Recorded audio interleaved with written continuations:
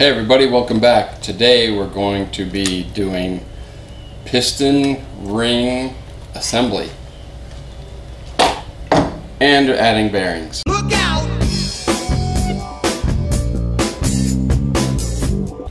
Since we have the engine back from the machine shop now, we can start assembling the parts like the pistons and the really the pistons need to go together before the crank goes in here. We could flip this over, put the bearings in, and then put the crank in, but we're going to go ahead and assemble the connecting rods and the pistons first.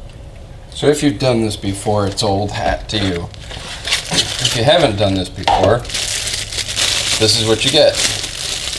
Piston rings, and there's a reason why they are in different colors, different color bags. This one actually says first,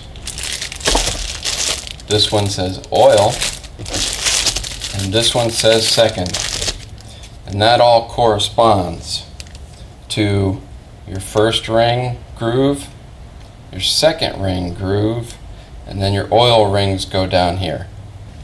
They even come with a set of destructions.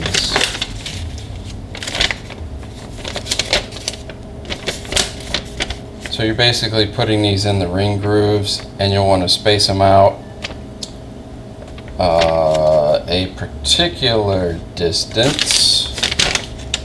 I like to go 180. I'll show you that as we do it. This happens to be where I bought the pistons, or the piston rings, online. The whole engine kit I bought online. DNJ. Do not judge. These are your part number. They're steel rings, and these are 30 over, which means the cylinder has been bored in the engine block 30 thousandths over standard. Therefore, the pistons have to be 30 thousandths over. That's what the 0.75 means. And you've got your direction for which way the piston faces the front of the engine, and these have an extra dish area here because they are pistons for a supercharged engine. Here we go. Now you want to keep these separate, some kind of system, so that you do not get them mixed up. You don't want to put the second ring on the first slot or the first one on the second. None of that nonsense. So what I like to do, put all these on. I'm sorry. I'm going to start with the oil rings, the bottom. I'm going to put all those on first, and then put the second one on, all of them, and then put the third one on, all of them. That way we don't get any confused. How can you not like this company? Please install spacer gap facing piston skirt. Aww. So here we go.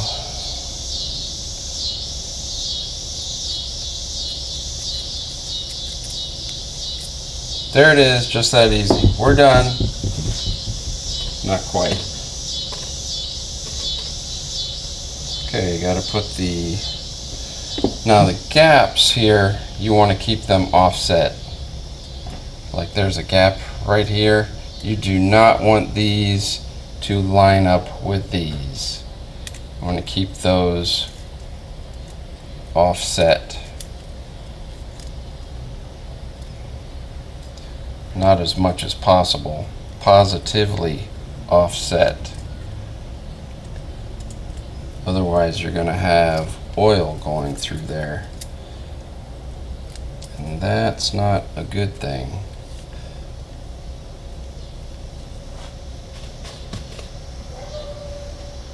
Another oil ring, so I'll put this one at the gap.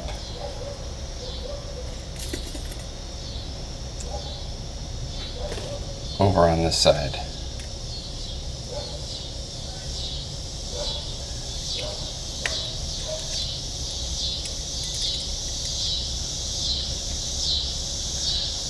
Sorry about the insect invasion. For some reason, it's really bad this year. Hey, Mom's just dinner's ready. And I'm heading out. Cool. You're going to be in my video. Honey, dinner. 2 girls in my video. I like it. Oh, sorry.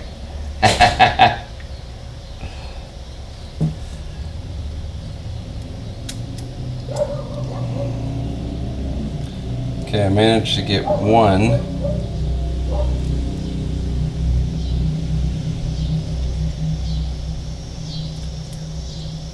Okay, that one should be good to go. I gotta make sure it's seated right. But I'm gonna go have dinner. Taco night.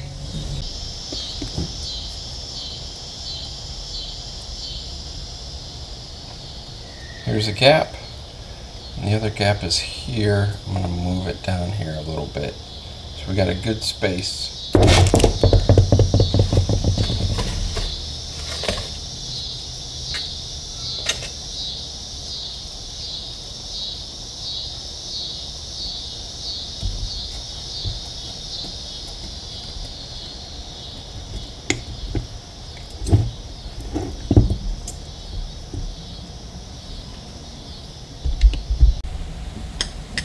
All of the oil rings are in.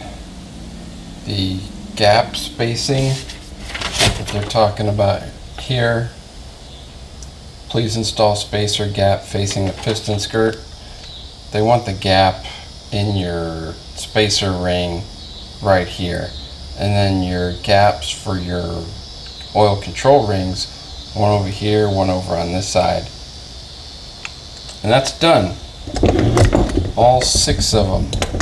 One thing I like about these rods, these have an H-beam design.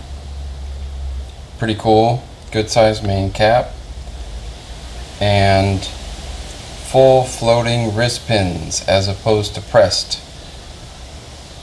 in pins. So all race, buddy, all the time. Hopefully this engine will actually live. Now the next thing I'm going to do is install ring number 2. This one says second. It'll go in this ring here, this groove here, and it's actually got a marking on it right here, C2 piston ring, stamped. So you want the stamped portion to be facing up. So there's nothing on the bottom whatsoever, but on the top there's a DNJ 96.5 and a 75, looks like 1.5 next to it. Anyway, these numbers are going to go facing up. And again, I will put all of these in before moving on to the next ring. And it's that easy. That's how easy these go in.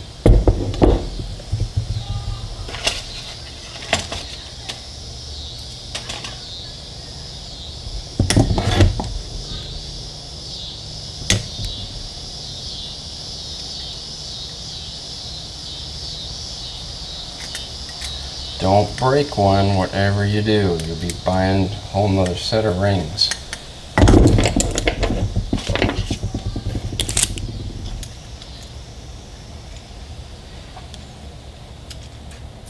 One thing I am going to have to check is ring end gap, the gap here, to make sure that it's what it's supposed to be. I don't know exactly what it's supposed to be yet, but I will find out.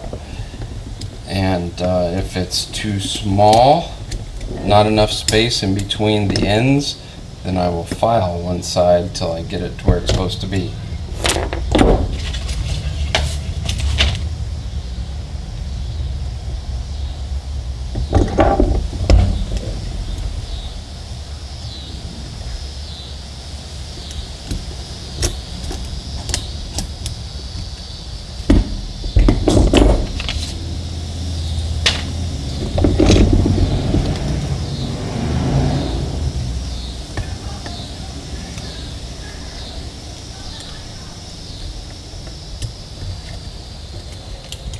you do, don't force anything. So you can break one of these fairly quickly.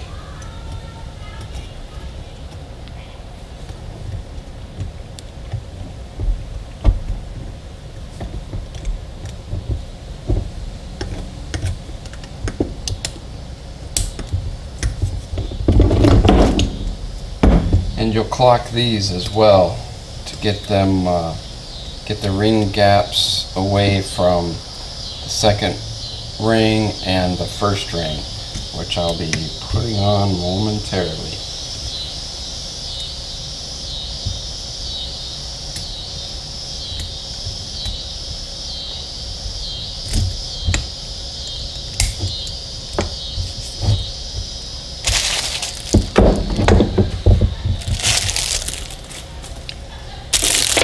Okay, the next ring, of course, is the first one.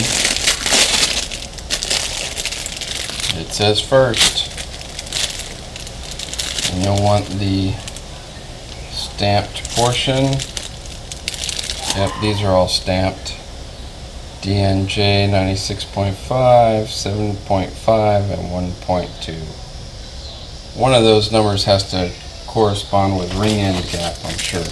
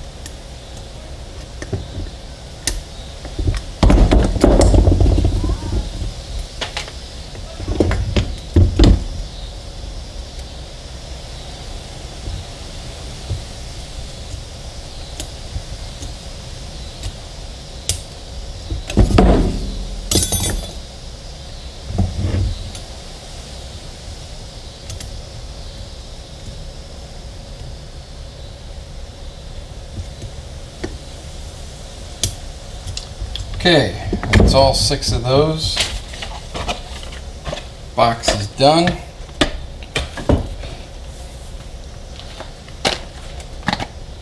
Now we have do not jangle engine bearings. These are the connecting rod bearings. These will ride on the crankshaft. And these should be standard, which means the crank was in good shape and it didn't need to be turned. Probably just got a polish job.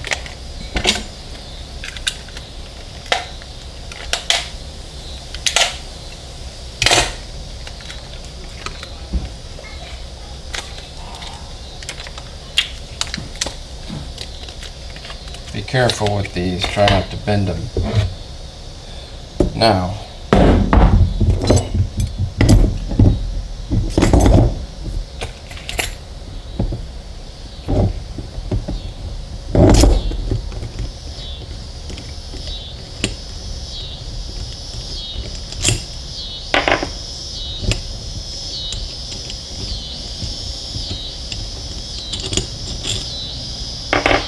pay attention to how this comes apart, because you have an offset here and an offset here. So these go just like that. One offset on one side, one on the other. So you just take your engine bearing with a little offset in it. You match it up with the offset in the connecting rod. There you go. These don't have a top or a bottom or a left or a right, anything like that. Just make sure everything's clean when you put it together, and since this isn't going into the block right now, it's not being installed, I'm going to go ahead and put these guys back together. that's how they'll sit until I get the crank installed in the block. Whenever you hear that somebody has spun a bearing, that happens with this. These offsets in here are made to keep this locked in place so it does not spin. And if it does spin, you're done. This could very well get welded right to your crank, and this ends up going through the side of the engine block, and it's ugly. You don't want that to happen. So now go ahead and finish these.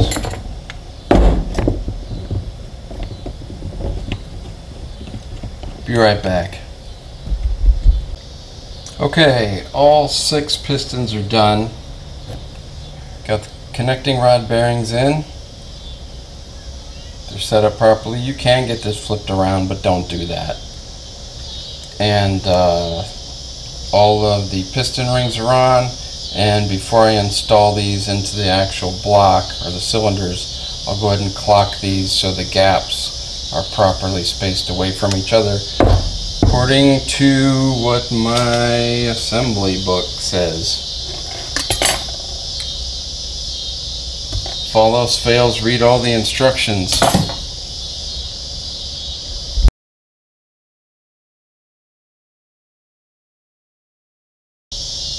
Okay, with the help of the insect invasion, I can now install the main caps.